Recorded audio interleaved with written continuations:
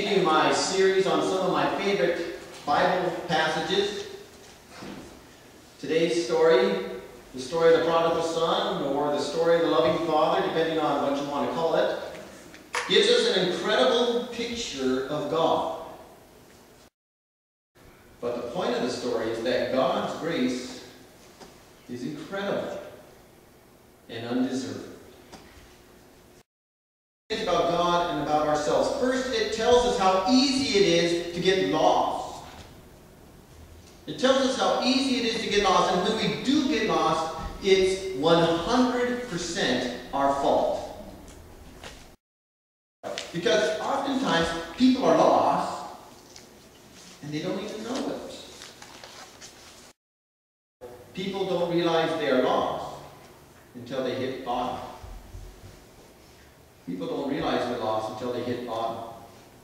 And for some people, they don't realize they're lost until they bounce once or twice.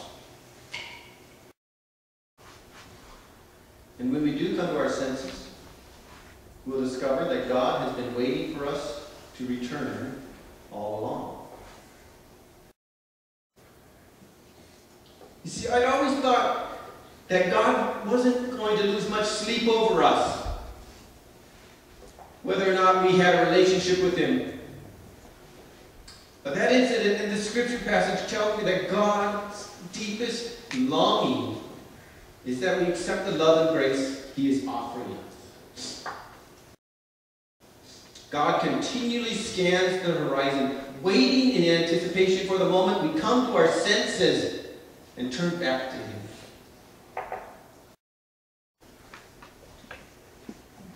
So I ask, are you lost? Do you feel distant from God?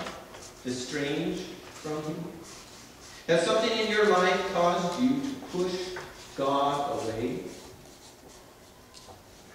If so, God is hoping that you will come to your senses and return to Him. God is longing to be in a loving and caring relationship with you. Being lost can be frightening, disorienting, but there's no greater feeling in the world than being found. Let's